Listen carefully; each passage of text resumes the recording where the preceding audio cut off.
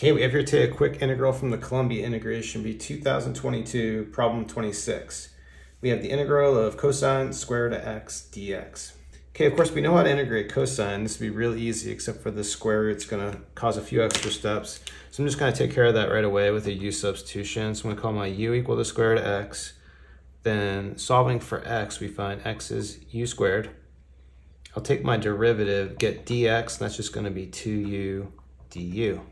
So we'll go ahead and substitute right away. So we're going to have cosine of u, our dx becomes 2u du. This looks like a good case for integration by parts. We can do this using the DI method or tabular integration. So I'll create two columns, one to differentiate, one to integrate. I usually like to differentiate the polynomial or just the u term, because if I differentiate this, it's going to become a constant, then it's going to differentiate to 0. So let's choose this to differentiate, and let's integrate cosine of u. We'll alternate the signs, so we'll differentiate 2u, we're going to get 2. We differentiate again, we're going to get 0. Integral here is going to be just sine u. Integral of sine u is going to give me minus cosine u. Then we're going to have part of our solution right here, well really all of our solution, because this last row is an integral, but we're multiplying by 0. So this integral of 0 is going to go away and just be 0.